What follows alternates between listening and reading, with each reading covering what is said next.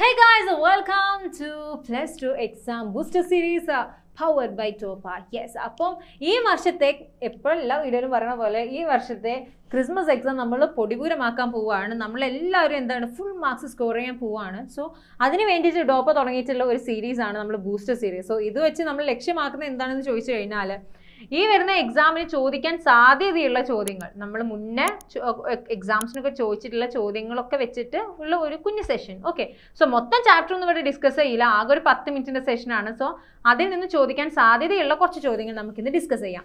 So human health and diseases എന്ന് പറയുന്ന chapter ആണ്. അപ്പോൾ ഒരു ചോദ്യം നമുക്ക് നോക്കാം അല്ലേ.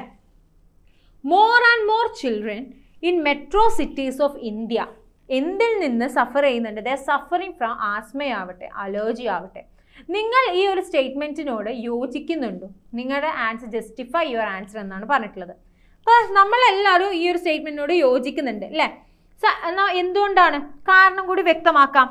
Absence of previous encounter with the allergies in the over protected environment reduces the immunity and children become more prawn to allergy ആവട്ടെ, അല്ലെങ്കിൽ over exposure to allergens or pollutants in the metro cities can be consider അല്ലേ. Yes, അപ്പം ഇതാണ് നമ്മളിവിടെ കൊടുക്കാൻ പോണ ഒരു reason എന്ന് പറയുന്നത്. അപ്പോൾ അത് നിങ്ങളെല്ലാവരും വളരെ വ്യക്തമായിട്ട് മനസ്സിലാക്കുക കേട്ടോ. അടുത്ത ചോദ്യം നമുക്ക് നോക്കാം. Wide spread incidents of disease like H1N1 എന്നാണ്, chicken ഗുനിയ, dengue fever etcetera reported recently. So as A science student എന്നുള്ള രീതിയിൽ ഇത്തരത്തിലുള്ള അസുഖങ്ങളെയൊക്കെ ഒന്ന് നിയന്ത്രിക്കാൻ നമ്മുടെ സ്കൂളിൽ ഒരു ആക്ഷൻ പ്ലാൻ പ്രിപ്പയർ ചെയ്യാനാണ് പറഞ്ഞിട്ടുള്ളത്. അപ്പോൾ നമുക്ക് എന്തൊക്കെ വേണം? മോസ്കിറ്റോസിനെ കൺട്രോൾ ചെയ്യാനുള്ള മെഷേഴ്സ് വേണം. ഈ ഒരു അസുഖത്തെ സ്പ്രെഡ് ചെയ്യുന്നതിനെ തടയാനുള്ള കുറച്ച് പ്രിക്കോഷൻസ് വേണം അല്ലേ. കുട്ടികൾക്ക് നമ്മൾ അവയർനെസ് ക്യാമ്പയിൻ കൊടുക്കണം അല്ലെ, ബോധവൽക്കരണം കൊടുക്കണം. അപ്പം ഇത്തരത്തിലുള്ള കുറച്ച് കാര്യങ്ങളൊക്കെ നമുക്ക് ചെയ്യാം. ലക്ഷ്മിയും സുജിതയും 2 നഴ്സറി സ്റ്റുഡൻസ് ആണ്. ഇതിൽ സുജിതക്ക് എപ്പോഴും കോമൺ കോൾഡ് കിട്ടും, ലക്ഷ്മിക്കാണെങ്കിൽ അങ്ങനെ കിട്ടൂല. അപ്പം ഇവരുടെ ഒരു പ്രതിരോധ ശേഷിയുമായി ബന്ധപ്പെട്ടിട്ട് നമുക്ക് ഇതിനെ എങ്ങനെ ഇൻ്റർപ്രറ്റ് ചെയ്യാം എന്നുള്ളതാണ് ചോദ്യം. എന്നിട്ട് രണ്ടാമത് ചോദിച്ചത് what are the common barriers protecting Lakshmi from called. ലക്ഷ്മിയെ ഈ ഒരു കോൾഡിൽ നിന്ന് പ്രൊട്ടക്റ്റ് ചെയ്യുന്ന എന്തൊക്കെ ആണ് അവരുടെ ശരീരത്തിലുള്ളത്? അപ്പം ആൻസർ നോക്കാം. ലോ ലെവൽ ഓഫ് ഇന്നേറ്റ് അല്ലെങ്കിൽ വീക്ക് അല്ലെങ്കിൽ പുവർ ഇമ്മ്യൂണിറ്റി ടു സുജാത അല്ലെങ്കിൽ ഹൈ ഇമ്മ്യൂണിറ്റി ഓഫ് ലക്ഷ്മിയാണ് നമുക്കിവിടെ കാണാനായിട്ട് കഴിയുന്നത്. ഇനി 2 കറക്റ്റ് പോയിന്റ്സ് പറയുകയാണെന്നുണ്ടെങ്കിൽ ഇതിന് ഏതെങ്കിലും 2 മതി കേട്ടോ. What are the common barriers protecting Lakshmi from called? Physical, physiological, cellular, സൈറ്റോകിൻ barriers ഉണ്ട്, mucus membrane, nostril hair skin, antibodies, ഇൻറ്റർഫറോൺസ്, ഇതൊക്കെ വരാം. അടുത്ത നമുക്ക് നോക്കാം. ഇൻ ക്ലാസ് റൂം ഡിസ്കഷനിൽ ഒരു student argues that allergic diseases are more common in children of metro cities than in villages. വില്ലേജിലെ കുട്ടികളെക്കാട്ടിലും ആ metro സിറ്റീസിലെ കുട്ടികളിലാണ് ഈ അലർജിക് ആയിട്ടുള്ള ഡിസീസിൽ ആസ്മയൊക്കെ കാണുന്നത്. So do you agree with the statement? Yes, വളരെ നല്ലോണം നമ്മൾ യോജിക്കുന്നുണ്ട്. ഏത് ഇമ്മ്യൂണോഗ്ലോബിനാണ് അലർജിക് റിയാക്ഷനുമായി ബന്ധപ്പെട്ട് കിടക്കുന്നത്? IgE ആണ്, ഇമ്മ്യൂണോഗ്ലോബുലിൻ E ആണ് അല്ലേ. അലർജിക് സിംറ്റംസിനെ കുറക്കാനുള്ള 2 ഡ്രഗ്സ് എന്തൊക്കെയാണ്? ഒന്ന് ആൻറ്റി ഹിസ്റ്റമിനും 2 അഡ്രിനാലിൻ ഡ്രഗുകളൊക്കെയാണ് ഉപയോഗിക്കുന്നത്. ഓൾറൈറ്റ്, അടുത്ത ചോദ്യം. Prepare A brief not to B presented in an awareness programme four adolescence ആണ് അബൌട്ട് എയ്ഡ്സ്. അവരുടെ എങ്ങനെയാണ് എയ്ഡ്സ് ഉണ്ടാകുന്നത്, ഈ എയ്ഡ്സിനെ തടയാനുള്ള എന്തൊക്കെ മെത്തേഡ്സ് ആണ് നമ്മൾ ഫോളോ ചെയ്യേണ്ടത് എന്നതൊക്കെ ബന്ധപ്പെടുത്തിയിട്ട് എന്നതൊക്കെ ഉൾക്കൊള്ളിച്ചിട്ട് നമ്മൾ എന്ത് ചെയ്യണം? ഒരു ചെറിയൊരു നോട്ട് ഉണ്ടാക്കാനാണ് പറഞ്ഞിട്ടുള്ളത് അല്ലേ. നമുക്ക് ബോധവൽക്കരണവുമായി ബന്ധപ്പെടുത്തിയിട്ട് ചെയ്യാനുള്ളതാണ്. ആൻസർ ഇങ്ങനെയാണ്. എയ്ഡ്സ് എന്താണ്? ഇതൊരു അക്വയർഡ് നേടിയെടുക്കുന്ന ഇമ്മ്യൂണോ ഡെഫിഷ്യൻസി സിൻഡ്രോം ആണ് അല്ലേ. നമ്മുടെ പ്രതിരോധ ശേഷി കുറയുമ്പോൾ അതിന് കുറഞ്ഞിട്ട് ഒരുപാട് അസുഖങ്ങൾ വരുന്നു. അതിനെയാണ് നമ്മൾ അക്വയർഡ് ഇമ്മ്യൂണോ ഡെഫിഷ്യൻസി സിൻഡ്രോം എന്ന് പറയുന്നത്. ഇതൊരു വൈറസ് ആണ് നമുക്ക് പരത്തുന്നത്. ആ വൈറസിന്റെ പേര് HIV എന്നാണ്. ഇതിനെ നമുക്ക് എങ്ങനെയൊക്കെ തടയാം എന്നുള്ളതാണ് ചോദ്യം. മൾട്ടിപ്പിൾ പാർട്ട്നേഴ്സുമായിട്ട് സെക്സ് അവോയ്ഡ് ചെയ്യുക. ഡിസ്പോസിബിൾ നീഡിൽസും സിറിഞ്ചസും ഉപയോഗിക്കുക. ഒരാൾ ഉപയോഗിച്ച നീഡിലും സിറിഞ്ചും മറ്റൊരാൾ ഉപയോഗിക്കരുത്. എൻഷ്യൂർ സേഫ് ബ്ലഡ് ട്രാൻസ്ഫ്യൂഷൻ അല്ലേ. ഇപ്പോൾ ബ്ലഡ് ട്രാൻസ്ഫ്യൂഷനൊക്കെ പോകുമ്പോൾ വളരെ ക്ലീൻ ആൻഡ് ക്ലിയർ ആയിട്ടുള്ള ബ്ലഡ് ആണെന്നുള്ളത്, ക്ലീൻ ആയിട്ടുള്ള ബ്ലഡ് ആണെന്നുള്ളത് നമ്മൾ എപ്പോഴും ഉറപ്പ് വരുത്തുക കേട്ടോ. ഇത്തരത്തിൽ HIV പോലെയുള്ള ഓർഗാനിസംസ് ഒന്നും ഇല്ല എന്നുള്ളത് നമ്മൾ ഉറപ്പ് വരുത്തുക, വൈറസ് ഒന്നും ഇല്ല എന്നുള്ളത് ഉറപ്പ് വരുത്തുക. അടുത്ത ചോദ്യം. Differentiate active immunity from passive immunity. Give an example for passive immunity. Active ഇമ്മ്യൂണിറ്റിയും passive immunity തമ്മിലുള്ള വ്യത്യാസം എന്താണ്? പാസീവ് ഇമ്മ്യൂണിറ്റിക്ക് ഒരു ഉദാഹരണം കൊടുക്കാൻ.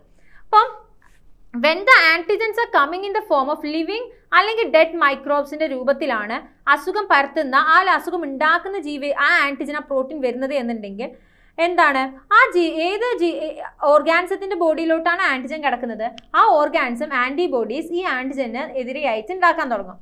ഇത്തരത്തിലുള്ള ഇമ്മ്യൂണിറ്റിനെയാണ് നമ്മൾ എന്തെന്ന് പറഞ്ഞത് active immunity. Okay, readymade antibodies നമ്മൾ നേരിട്ട് ഒരാളുടെ ശരീരത്തിലോട്ട് കുത്തിക്കയറ്റുകയാണെന്ന് വിചാരിക്കുക. അതിനെയാണ് പാസീവ് ഇമ്മ്യൂണിറ്റി എന്ന് പറയുന്നത്. ഉദാഹരണത്തിന് ആന്റി വെനം ഒക്കെ പോലെ പാമ്പ് കടി ഏറ്റ് കഴിഞ്ഞാൽ നമ്മൾ വിഷത്തിന് അല്ലെ വിഷത്തിന് ഒന്ന് ഇറക്കാൻ വേണ്ടി ആന്റി വെനം കൊടുക്കും. അത് ഓൾറെഡി ഉണ്ടാക്കി വെച്ചുള്ള ആന്റിബോഡീസ് ആണ്. ഈ ആന്റിബോഡി പോയിട്ട് ആ ഒരു വിനത്തുമ്പോൾ പോയിട്ട് അങ്ങോട്ട് ബൈൻഡ് ചെയ്യും, അതിനെ ന്യൂട്രലൈസ് ചെയ്യും, അങ്ങനെ നമുക്ക് രക്ഷപ്പെടാം. Morphine is set to B an abused drug ആണ്. Discriminate the term use and abuse of drugs based on this example. March 2017 ചോദിച്ചുള്ള ചോദ്യമാണ് കേട്ടോ. അപ്പോൾ യൂസ് അബ്യൂസ് എന്താണ്? So medical പേർപ്പസിന് it is use S pain killer ആണ്. ഈ ഒരു എക്സാമ്പിളിന് ബന്ധപ്പെടുത്തിയിട്ടാണ്. അപ്പോൾ മോർഫിൻ്റെ ഉപയോഗം എന്താണെന്ന് ചോദിച്ചു കഴിഞ്ഞാൽ പെയിൻ കില്ലർ അല്ലെങ്കിൽ സെഡേറ്റീവ് ആയിട്ടൊക്കെ നമുക്ക് മെഡിക്കൽ പേർപ്പസിൽ ഉപയോഗിക്കാം. പക്ഷെ abused by some individuals as narcotic drug ആയിട്ട് പല ഇൻഡിവിജ്വൽസ് ഇത് അബ്യൂസ് ചെയ്യുന്നുണ്ട്. നമുക്കൊരു ടേബിളാണ് തന്നിട്ടുള്ളത്. ഇതിൽ എയും ബിയും സിയും ഫില്ല് ചെയ്യാനാണ് പറഞ്ഞിട്ടുള്ളത്. അപ്പോൾ എ എന്ന് പറയുന്ന കോളത്തിൽ ഡിസീസ് ആണ്, ബി എന്ന് പറഞ്ഞ കോളത്തിൽ പാത്തോജൻസ് ആണ്, സി എന്ന് പറഞ്ഞ കോളത്തിൽ സിംറ്റംസ് ആണ്.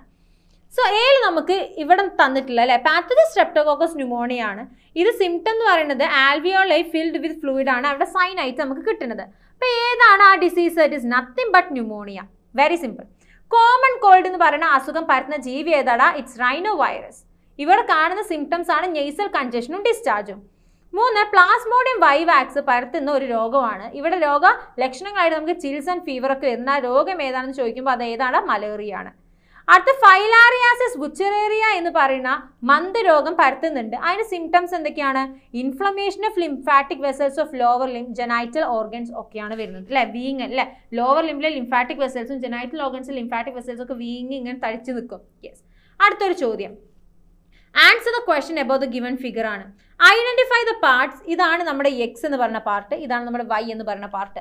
എക്സ് എന്താണ്? It is nothing but antigen binding site ആണ്. വൈ എന്താണ്? ഹെവി ചെയിൻ ആണ്. 2 name any 2 types of this molecule. ഏതെല്ലാം രീതിയിലുള്ള ഇമ്മ്യൂണോഗ്ലോബുലിൻ ഉണ്ട് നമുക്ക്?